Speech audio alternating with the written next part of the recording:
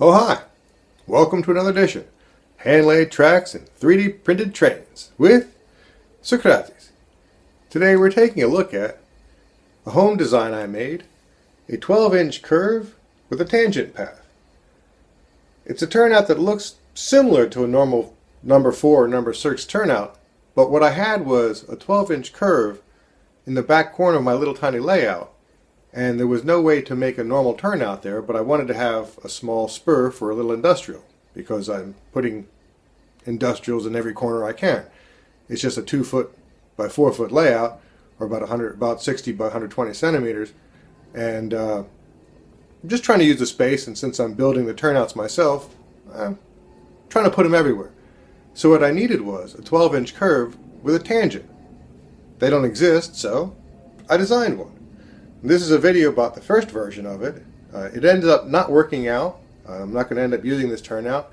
The connection here at the throw bar doesn't really work out the way I'd like it to, even though the geometry's right. I had to move the throw bar slightly to the right and ended up making a second version of it, which is just slightly shorter, and that is going to work fine, and I'll be putting this one on the track. But this is a video about design steps and make a whole bunch of small mistakes during this turnout, which works out well because I'm not going to end up using it. But here's a video of the build out of the turnout. Like I say, it's just basically a 12-inch curve. You can see that this here is a 12-inch curve. It sort of stops here, but it's a consistent curve coming off the turnout and a tangent, and it should work fine. You can see where the geometry doesn't really lend itself as well on the straight path. So when I moved this over here, this connection worked out a bit better. But that's the thrill of design, and with this being in a SketchUp file, I was able to just simply move that over. Pretty minimal adjustment. But here's a video of me putting it together. Eventually I'll put the STLs up on Thingiverse for the second version, but I'm still kind of working on that. So take a look at it and hope you liked it. See you again next time. So we started on Zoom with the tools. And basically this is a slightly different turnout than normal because it's a constant curve, but it also has this sort of straight end on it. And so one of the two stock rails has to, or at least was easier if it contained that into the curve. So basically I wanted to bend the rail only but so far, so the one had to be straight to that point, and then I had a couple curved rails already which I chopped up for the diverging and otherwise the other path for the 12-inch. Because basically when you're doing this, you've got the two stock rails, two diverging rails, and two frog rails, and a couple guard rails. And basically one half will be one kind of rail and the other half will be the other kind of rail. If this is a straight and a curved, one half will be all straight tracks, the other half will be all curved tracks. Here are the straight pieces, the stock rail on the outside and the frog and the diverging. And all 6 of these rails have to have a small piece chopped off of one end of them. And so I take the Sharpie and I mark the little bit for the two frog ends so I know which way I'm cutting them, a little bit on each of the two diverging ends, it's a longer piece, and specifically where on the stock rail the notch has to be cut out. And I use my own frog and point cutting jig that I made, and that's on Thingiverse. It's easier, I find. It's harder to set it up, but once it's set up it's easier because you do the two of them together. And if you're actually using this thing, I noticed that you should probably push the rail on the thinner side of the two halves, which I guess I would call the top. I would push that out like an extra 2 millimeters or so. I'm finding that they don't really cut perfectly even, but if the one's just a little farther, it cuts better. So in the end, I still prefer to using the metal because with the plastic block, you can feel much easier when you've gone too far. You know, with the metal block, it's kind of hard to tell how far you're going, and I always ended up making it that they tipped too small. I had to do a lot more readjustment. I find this work a little better in the end. Like I say, it can take a little while to set up, and this was a brand new block, which also makes it a little bit harder to do. But pretty quickly you end up with your ends cut off, and then I still use the Fast Tracks point cutter, or I'm not sure what you call it, stock rail cutter, to cut the edge of the stock rails. After that, it's time to start the first soldering. In this case, this is the first mistake I made on this particular turnout because I did a regular number 4 frog using the Fast Tracks number 4 turnout as my frog maker, and This turnout's not exactly number 4, and so you can see right off the bat I sort of have to force it in there and try to recurve it and get it to go in. And that was the first mistake I made on this turnout. There's at least, I think, 5. I didn't really count them, but I made a whole bunch of mistakes. So in the end, it's good. I'm not going to use the turnout. And here's my favorite thing I designed so far for the making tracks, which is the tie cutter and gapper. Because the first time I did this, I might have done it a couple times without making my own tool. This is a miserable task to do by hand. But with a tie cutter, you basically cut off your PC tie boards, and I'm using the Fast Tracks PC ties. They come in these little metal strips, and you nip them off, and then I quickly file the one end off so that both ends are nice and clean. You slip it in the nipper, you cut it off, flip it over, cut it again both to length. Now you have 2 of them that are roughly to length. You fill the thing up. It takes a few minutes. Put that whole thing with the file and file them all nice and clean at once, which is really quick because they file really fast. Clean it off with a metal brush, and then transfer them from the cutting jig into the filing jig, I guess you could call it. I don't know. And that's when you put the gapping jig. That's when you put the actual gap into it, and then real quickly you just do that. I like the way that sounds on the time lapse. And just like that, you've got a whole set of gaps on the one half, and then move the diverging rails. This is one of the main reasons I did it, because the diverging path is so hard to get in the right place. So move the 4 diverging ties into the second jig, snap it into the outer cover, and then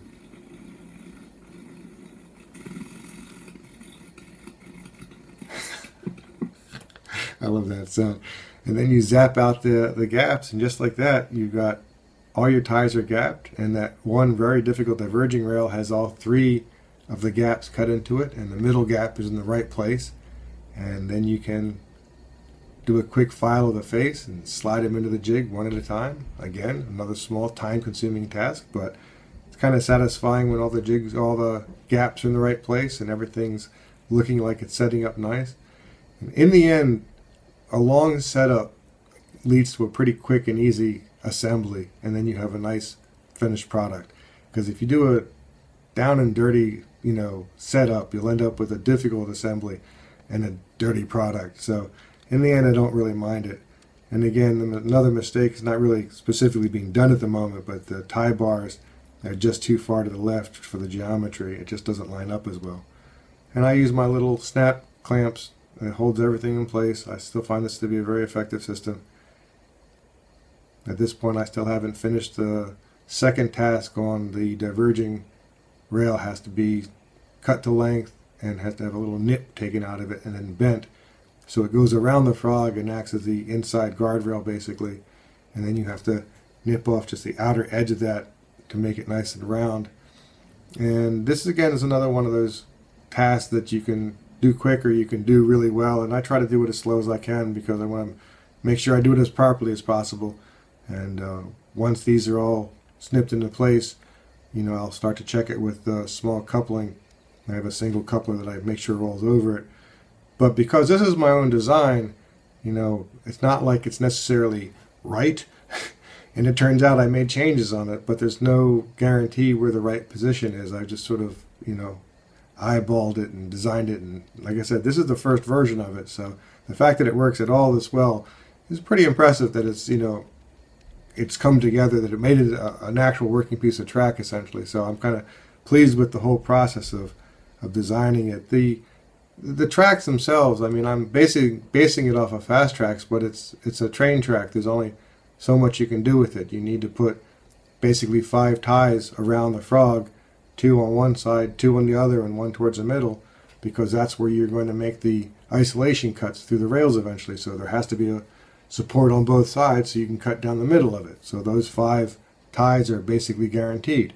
The 3 ties around the throw bar, again, guaranteed. You have 1 support on both sides and the other one moves, so there's no way not to do that. And throwing one support in between the 2 of them makes sense, the 2 sets, and then you throw a support on the outside. Also, it makes sense. So when you're building a turnout one way or the other, it's going to end up looking pretty much the same. The geometry forces your hand when you're doing it.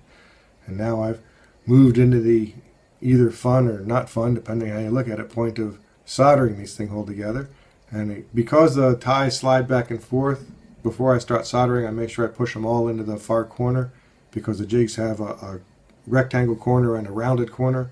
And so you want to make sure they're all pushed into the squared out corner, in part because that way they're all in the same place, and when you take it out you need that little hole to get a little bit of leverage under it with the screwdriver. I use I think it's a 2mm flat edge screwdriver, which I sort of force under it, and if you do a quick job with the solder, removing it's not nearly as troublesome.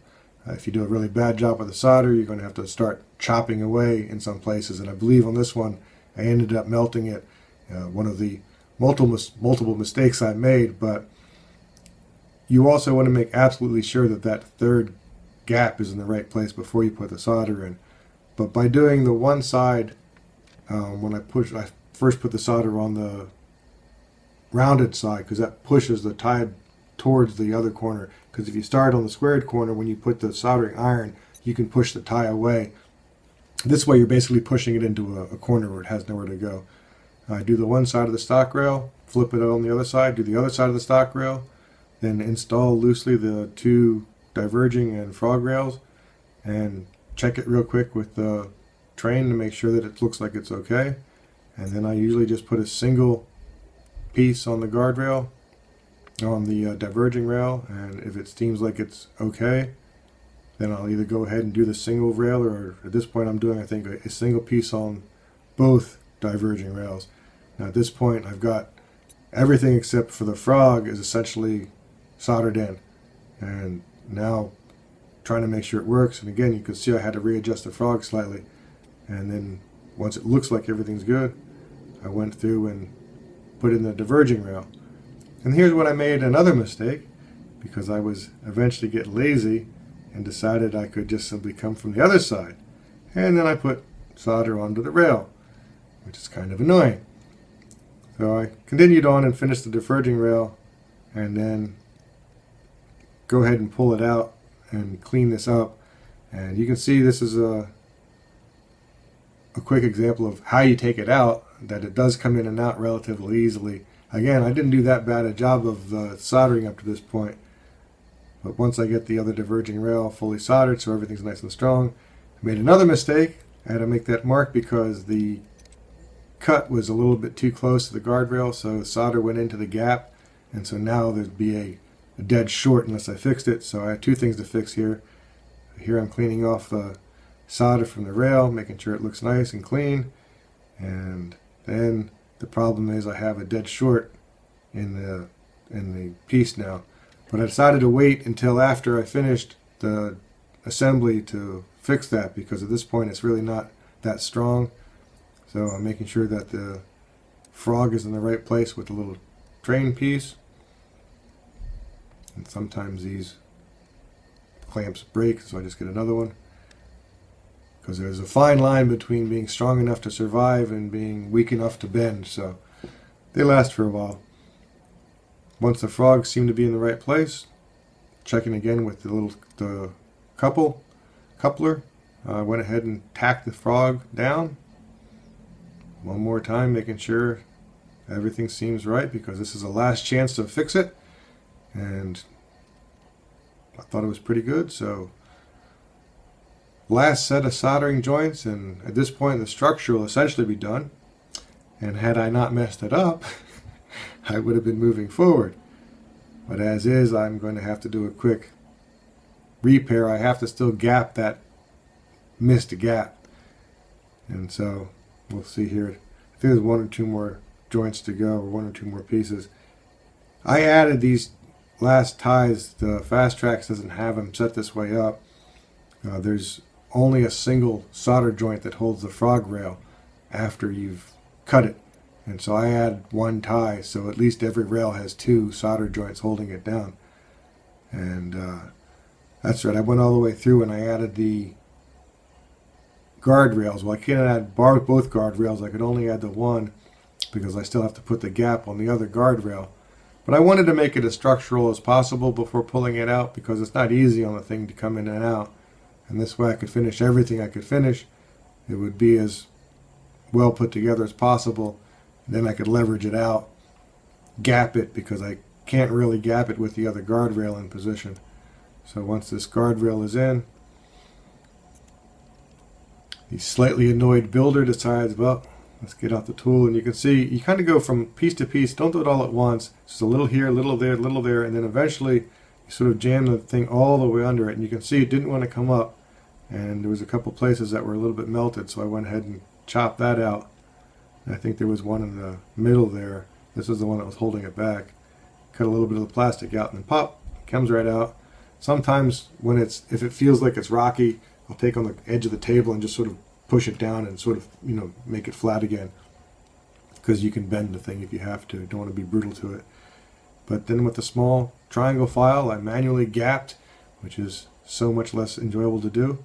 I manually gapped my new gap where I had soldered over the original gap, and I had to adjust the tie gapping tool. That's one of the reasons that this isn't getting put out yet. I have adjusted it, but it's a lot of work on all the individual designs. So at that point, all I had to do was add the other guardrail, and I just lightly put it into the jig. I didn't see the need to put it crazily in the jig because it was just the guardrail, which is essentially a simple addition.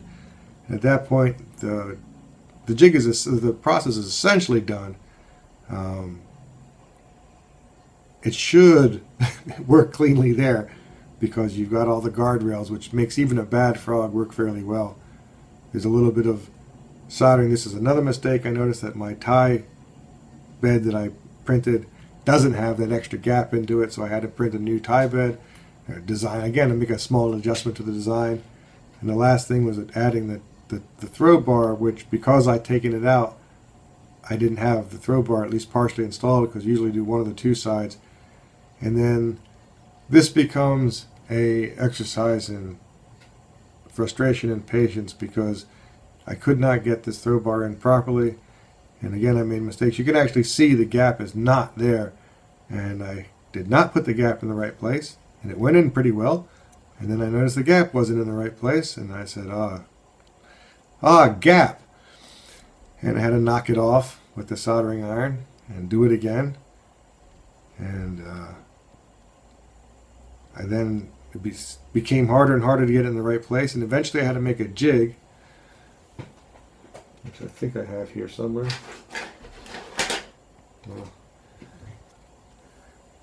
Had to make a jig, just a simple small piece that held just the three ties together, that allowed me to snap it on and put the tie in the right place, the throw bar in the right place. In the end, I got the throw bar in the right place, but as I said, the geometry of the turnout doesn't work as well as it should have, so I had to move the throw bar over slightly, and with the new one, and this one's ready to go in the track, that's why I have the wires into it, etc. Just slightly closer, and this throw bar works much better. So you can see it's nice and clean on both sides. And that's the main goal when you're making a turnout. Nice and round, it comes around the curves nice and clean. Do a little cleanup on these edges as well, so your turn is nice and works out as well as you'd like it to be. And as long as the trains go over it clean, that's all that matters. And I think the geometry works out fine this time. So that's the first version of the 12-inch curve, and the second version will come out shortly. I'm going to make another video for that, or at least I have. And thanks for watching it. Check it out soon, and the track's coming together. Time to eat some lunch. See you soon.